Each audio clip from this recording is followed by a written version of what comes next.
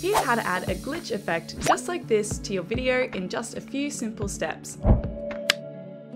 Start by heading over to clipchamp.com and then log in or create your free account here. I've put the link in the description below. Once logged in, you'll be taken to the homepage where you'll click on the Create a New Video button, and then you'll be taken straight into the editor. Now, I'm going to be showing you two ways to add a glitch effect. The first being by adding a glitch effect to the entire video, and the second by adding a glitch transition between two clips. So to get started, the first thing you'll need to do is import the video clips that you want to add the glitch effect to by heading over to the Import Media button, selecting the assets and hitting Open. They'll then load into your media library like this, and you'll simply drag and drop them straight into the timeline.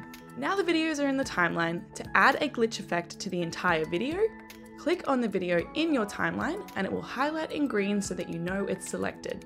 Then navigate over to the Property panel and click on the Effects tab. Scroll through the list of effects until you find the glitch effect, then simply click on it to apply it to your video. Your video will then be overlaid with the effect and it will look something like this. You can then edit the intensity and the speed of the glitch with the speed sliders. Simply drag the sliders left to slow down the speed or intensity, like this, or right to speed up the speed or intensity. The glitch effect can be added to all videos, stock images, stickers, and GIFs. Next, to add a glitch transition in between two clips, head over to the Transitions tab in the toolbar, and here there will be three glitch transition options to choose from. They are the digital glitch, the glitch reveal, and the morph glitch. Simply scroll through the options until you find the one that you want to use, and then drag and drop the transition into the timeline between the two clips, just like this. It will automatically snap that transition into place. You can then edit the duration of the transition if you want to by clicking on the transition in between the clips in the timeline, then heading to the Transitions tab in the Property panel, and in your selected transitions you'll see the duration option appear.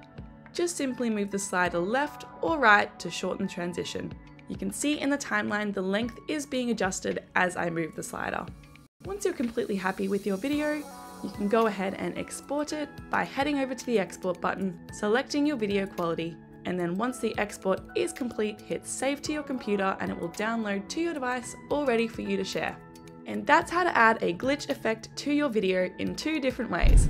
If you like this video, don't forget to like and subscribe to our channel for our weekly how-to videos.